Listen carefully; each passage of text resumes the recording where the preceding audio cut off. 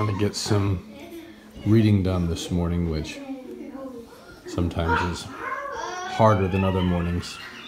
Am I kidding? It's difficult most mornings because the children hit the ground running. This is what my children look like in the morning. Let me see that. Honk, honk, honk, honk, honk, honk, honk, honk. No, stay there. Look at this one. And then I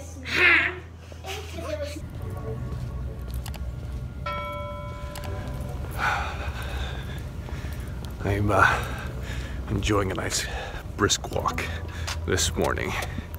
I'm not able to always take a walk in the morning, but it's something I try to do every morning. I'm actually trying to start running again, but we'll see what happens. I'm gonna stick with walking for now.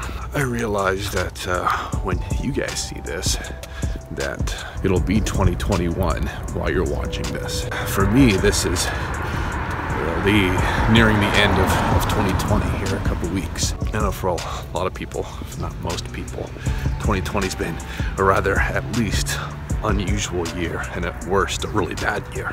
It's just been a lot of changes and a lot of unusualness, weirdness of trying to work through different things and changing how we do life and how we process things and interact with people. Meanwhile, there's a lot of personal things have been going on. Maybe a lot of things changing for me, a lot of things changing for our family. Things that are really exciting. So while, yeah, it's been true that 2020 has brought a lot of changes and different things into our lives, I know that for me and our family, that 2021, there's a lot of big changes coming our way.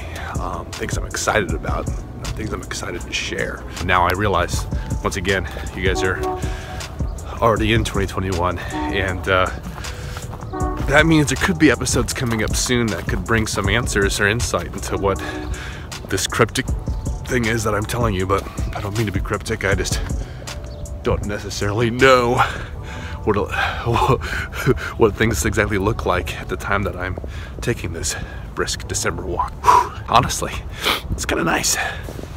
Just wanted to share some of the quotes from the book that I was reading this morning.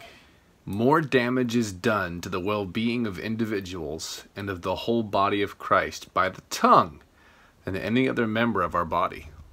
When our tongues let us down, it is because we have not first watched over our hearts and thoughts.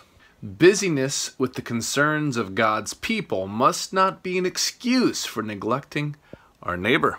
We are to love the difficult and the unattractive. They are the ones whom we should be inviting into our homes, and into whose homes we should gladly go when asked. We are to love those who oppose us, not viewing them as enemies, but as friends, to be won over by love. I'm leaving you with that. Have a good day. God bless.